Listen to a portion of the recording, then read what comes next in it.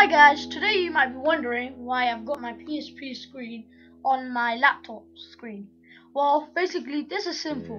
Today I'm going to be showing you how to play your PSP on your laptop or computer screen.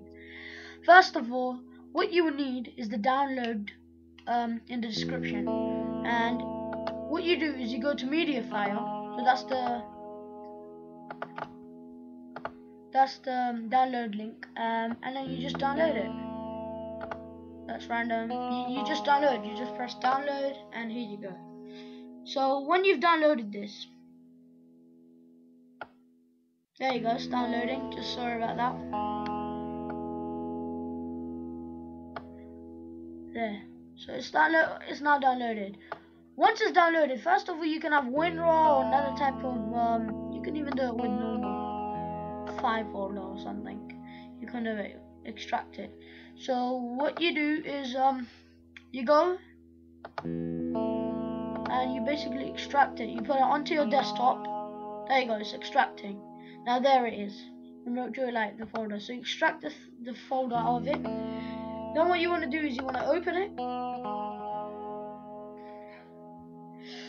and then you get these 3 files. But before proceeding on from this point, I want to let you know that this will only work for Windows 7 64-bit, not 32-bit. There are 32-bit, which I could demonstrate and show you, but the thing is, I don't have 32-bit computer.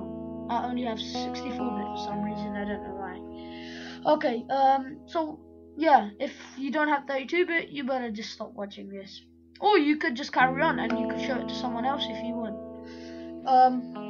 Okay, so now you get these 3 folders. You've extracted the file, and then you open the file, and then you get these 3 folders. Then after this, what you want to do is you want to go to C plugins. When you go to C plugins, there are going to be lots of files there. Now there are some files here that you don't need, such as Game 150 and Pops. You just delete them. You don't need them. As soon as you delete them, that's it. Now what you want to do is you want to connect your PSP. See, I'm showing you. USB connection. Plug in the wire. There you go. So now it's in USB mode. Now it's in USB mode. What you want to do is you want to go and open it up. For some reason this is not coming.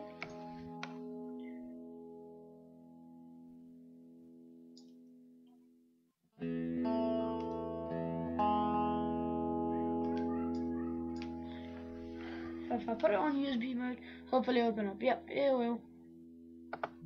There you go, removable disk. You shut up. So now I've got, there you go.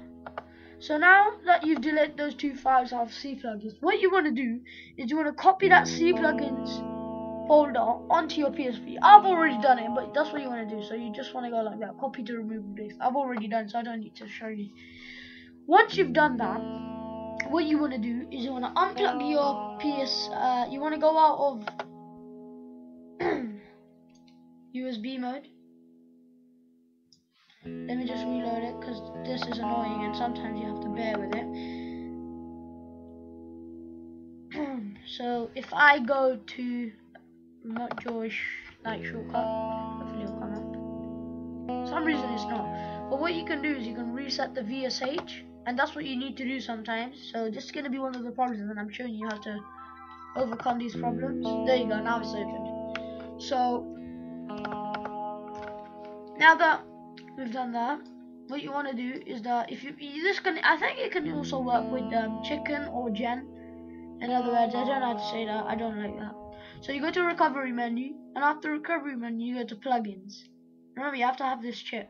Then these 2 files will appear. You have to make sure that these 2 files are enabled. Mine are enabled, I don't have to show you that. Then what you do, sorry I forgot that, then you just reset your VSH from here, or you go into recovery menu, blah blah blah, and reset your VSH. There you go. And your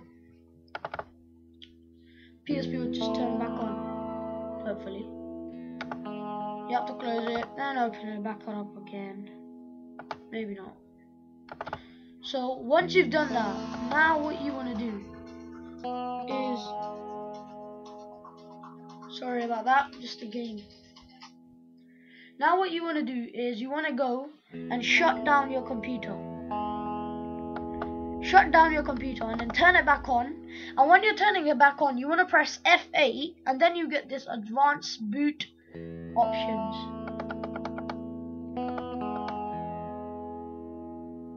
Yeah, it'll be like this basically.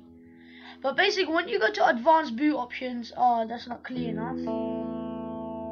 Advanced boot option will have option there, and it will be disable driver signature enforcement, and using your arrows you want to go down and enter on that.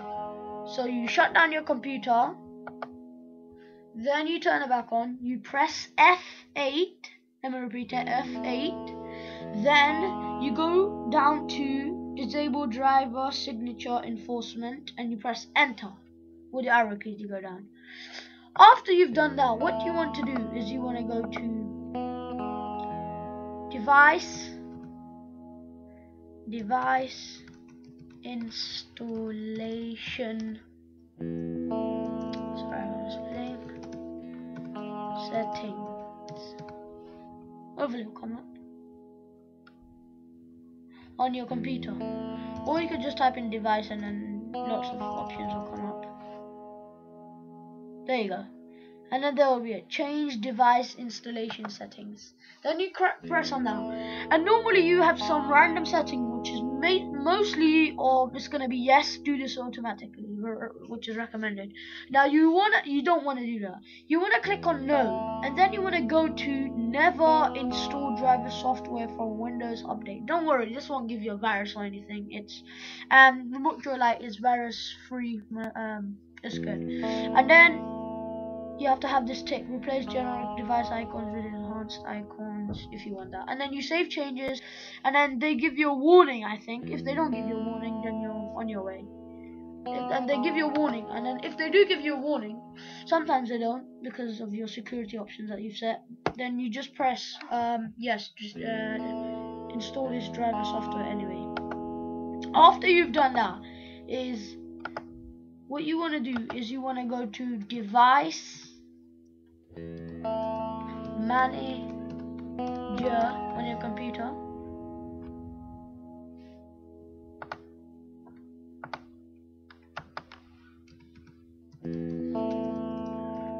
manager there, and you want to open that up. Remember, this is free because I've tried it and I've got protection, so yeah, I've got Norton 360, the gold edition, and everything's fine, as you can see in the secure button there.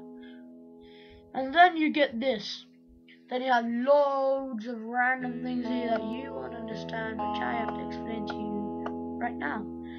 Okay, here is going to be an option which is not here now. It's going to be other, and in that option is going to be PSPB. What you want to do on that is, if I can find my PSPB, yeah. So what you want to do on that is you want to update the software. There it is, PSP. Well, normally it's PSPB, but it's gonna be called that, and it's gonna be in the others option. Then you click on the right button, and then you press on update driver software. When you update driver software, you go to browse my computer for driver software. Then you go browse.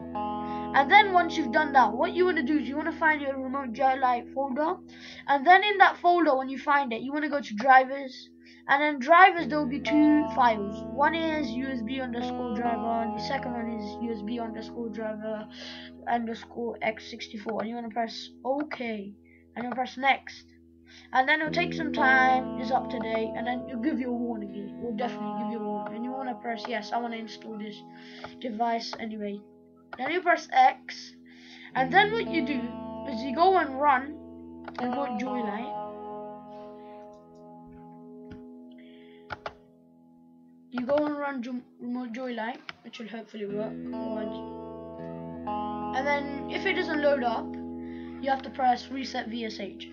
And one tip is, whenever you're turning on your computer and you want to play your PSP on your screen, you always have to press FA. It's not a permanent setting that will be on. It will be, it's a limited setting, so you're gonna have it for some time. If I just turn back remote joy light on, for some reason it's not working at the moment. Yeah. This is what happens sometimes, but don't worry, it works most of the time. It's because of my recording and I've got a high CPU at the moment on my computer. So thanks for watching my video. If you have any problems with it, comment, please subscribe and like. Thanks for watching my video. See you next time. Bye bye.